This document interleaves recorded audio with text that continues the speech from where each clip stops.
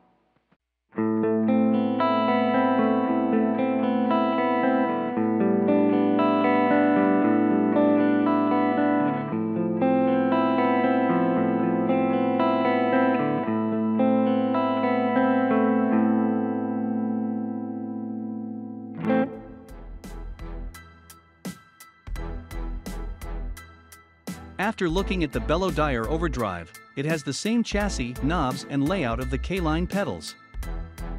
I'm not saying the Belodyer Overdrive is a K-line pedal, as I don't see one quite like the Belodyer Overdrive in K-line's current catalog of pedals, but it does appear to be made in the same factory.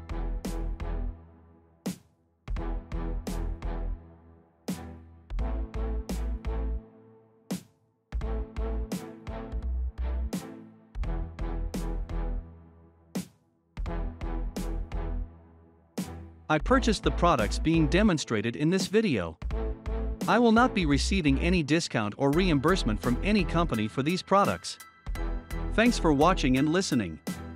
Good luck with your tone quest.